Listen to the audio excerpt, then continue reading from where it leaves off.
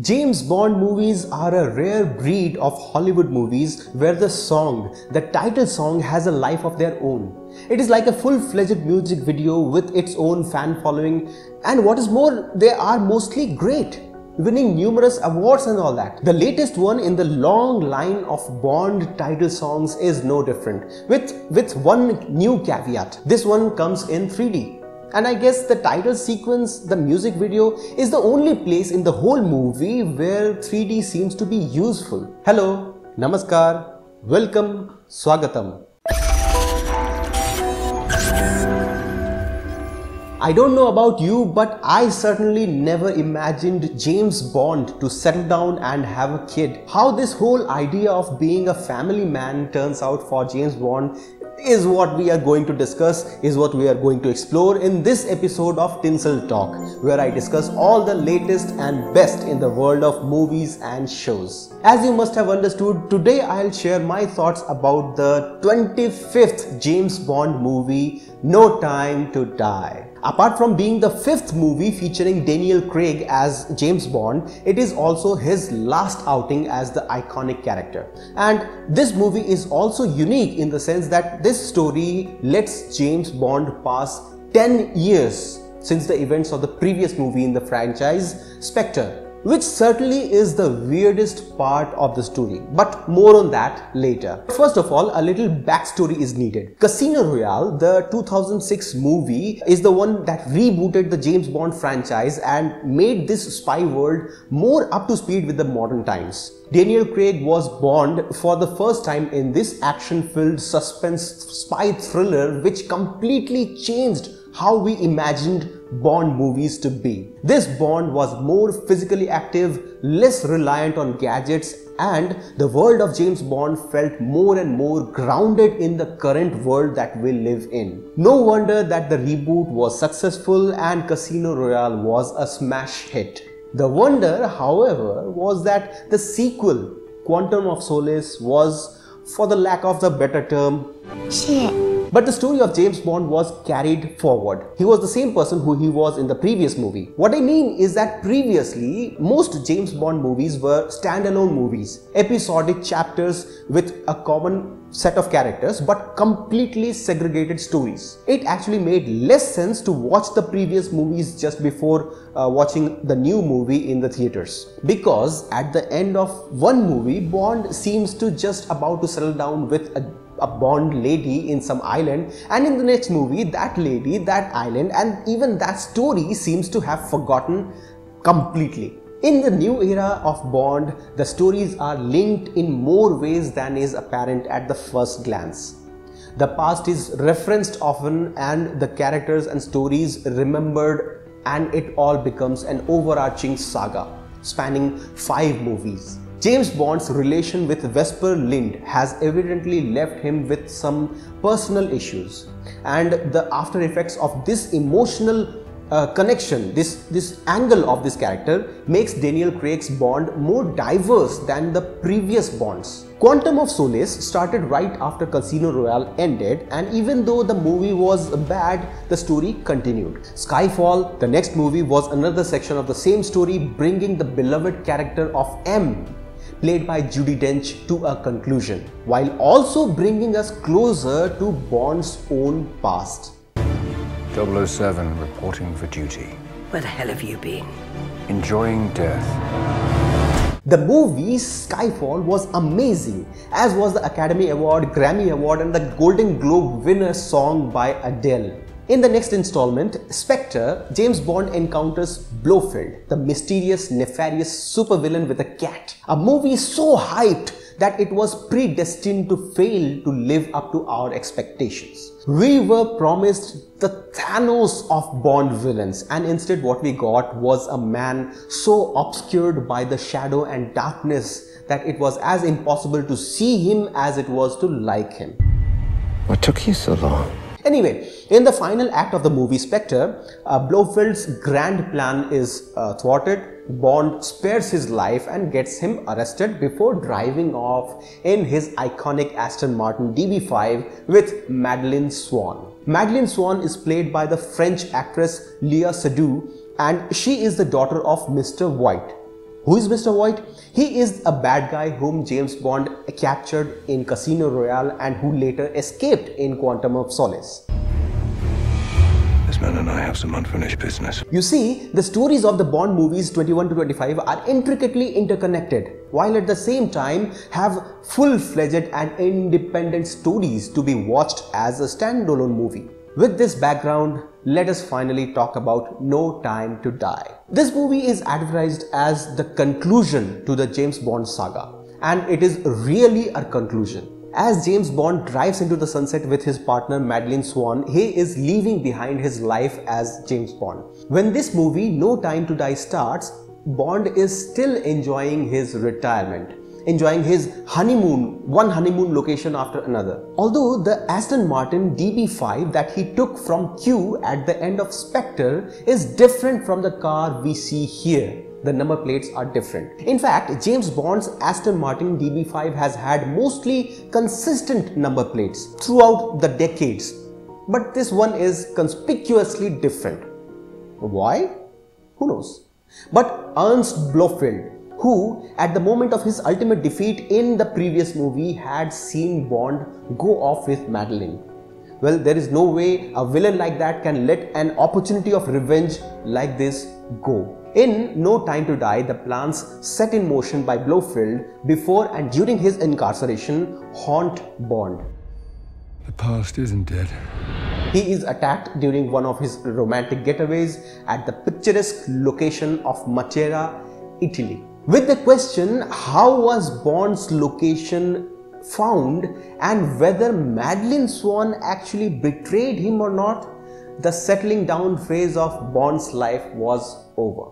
Why would I betray you? We all have our secrets. It lasted 5 years, which is really something. Anyway, another 5 years later, when Bond had been living out his retirement in a lovely home on the amazing beach of Cuba, the world has changed for MI6. Although the villains and their motives like world domination, destruction of peace, revenge and all that, they remain the same, the methods have evolved. But apparently nothing has evolved more than the MI6 itself. With James Bond retired and off the grid, they have appointed a new 007 and a lady at that. I met your new 00. She's a disarming young woman.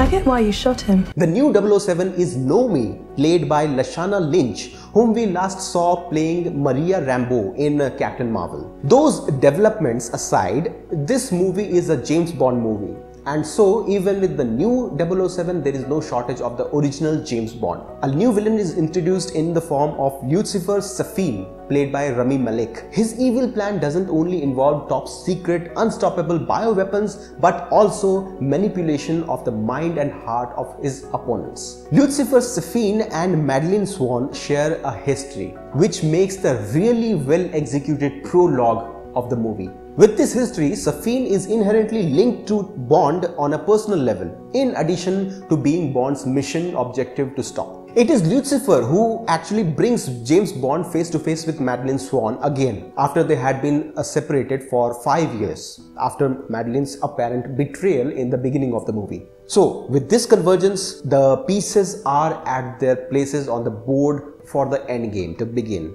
Blofeld is killed, James Bond finds out that Madeleine didn't actually betray him and is surprised to find their daughter Mathilde. But that is not the happily ever after ending the story is intended to have. Lucifer intervenes and kidnaps Madeleine and Mathilde, and then James Bond and the new 007 chase them down to their weapons manufacturing facility, where the big showdown of the climax happens, with an ending which, though poetically profound, is also unexpected. The conclusion of this James Bond saga as the trailer promised. But I'm not going to spoil the ending of the movie.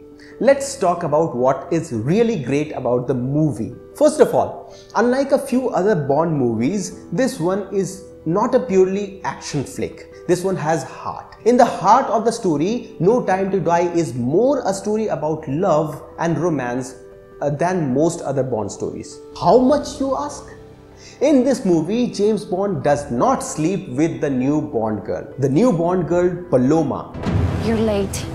played by the Cuban actress Ana de Armas. Yes, Bond is actually monogamous for a change, but that doesn't mean that the new Bond girl is useless. She is in one of the key sequences of the movie and she is superb. Although to be able to pull off a high-octane action sequence of a James Bond movie, I am sure the actress must have had to tape her exquisite dress to her body. That aside, there are two elements throughout this movie which I especially liked. First, the humor. It is expected that Q will be the comic relief of the movie, and the back and forth between the old and the new 007 was bound to have a few tickles, as we saw in the trailer. But the deep and dark humor of someone who has seen the worst of the world for far too long, that is an exotic spice in this recipe. How did that happen? Well, you live long enough. James Bond will crack you up in the most unexpected of situations. The second, again a testament of Bond's age and experience. He does not try to dodge bullets. Yes, you heard me right. Even in the most tense of firefights, James is as cool as a cucumber and he moves with deadly purpose, but only when he has to. At least 3 times in the movie, as far as I could count, he just stands looking forward and waiting while he is being shot at, because he knows he is not going to be hit.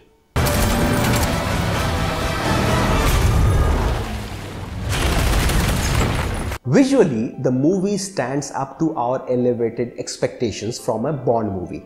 Spectre was the costliest Bond movie, but No Time to Die is not too far behind, and the expense really pays off in the form of amazing locales, superb cars, cool computers and gadgets and weapons, aircraft and all that, and set pieces that showcase the grand scale of the world of James Bond. Honestly, the only down-to-earth and low-key place in this whole movie is the MI6 headquarters. Hans Zimmer's score does this story justice. With James Bond's original iconic theme music, there is much to be liked in the background score of the movie as a whole. The music captures the high-octane action sequences as candidly as the heartfelt moments of romance and sacrifice. Jeffrey Wright, whose deep voice we have been hearing as the Watcher in Marvel's What If, reprises his role of Felix in this movie. Harder to tell the good from bad, villains from heroes these days. Felix is present shortly just to bring Bond out of his retirement and is given his own piece of obligatory conclusion. Other key characters like M, Moneypenny and Tanner are there to play their parts. Other than Ralph Fiennes, M, the other characters are just there to fill out the James Bond movie roster, nothing else. M, on the other hand, has a key role to play here, as being the naive boss who thinks his secret plan will stay secret or would stay the course he's thought out. Obviously, M's plan was hijacked at an early stage, which is what led to the near world-ending scenario. And he has nothing in terms of recompense or redemption, other than allowing Bond to do what he was going to do anyways. M's character has no arc, no depth. He is just there to antagonize Bond, say one-liners and explain away his actions. Blofeld was able to organize his operations while in incarceration right under M's nose. I don't know how and why he is still M. He is still in charge. But that is a completely different point. This movie is about James Bond, and that brings me to the weirdest thing that I mentioned in the beginning of this video. 10 years are supposed to have passed during this movie. James Bond is visibly older, but his partner, Madeline, she hasn't aged a day.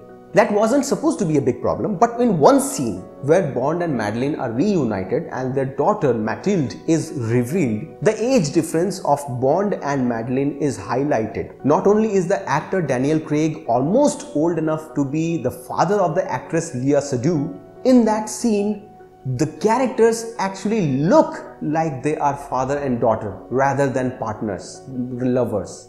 It is weird, and when you watch it, you can't unsee the fact. Somehow, this is weirder than James Bond hooking up with Monica Bellucci's character Lucia Sierra in Spectre. This age difference is accentuated because of another connection.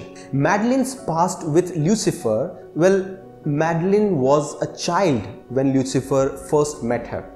Now she is a grown woman. When Lucifer, Madeline, James Bond and Matilda are in the same scene, it is eerily weird. This, well, creeped me out a bit, but this is my personal feeling and I would like to know if you found it weird or not. All in all, with all the positives and the negatives, No Time to Die was a fun movie to watch. When you get a chance to watch it in the theaters, please skip the 3D version. That doesn't add anything to the movie experience.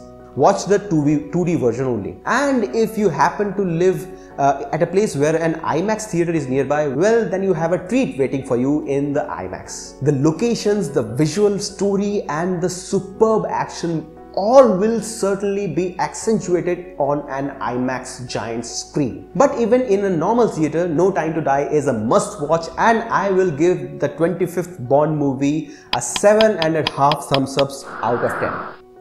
What do you think?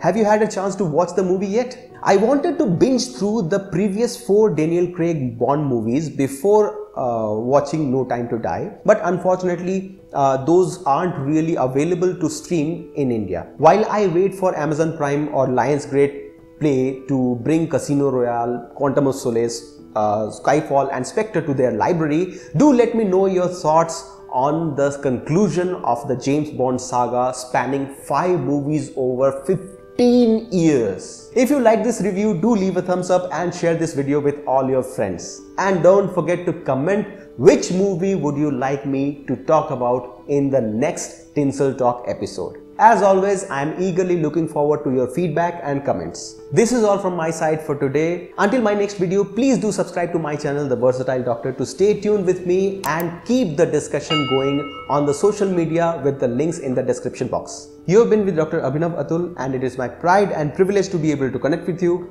through this video. Namaskar.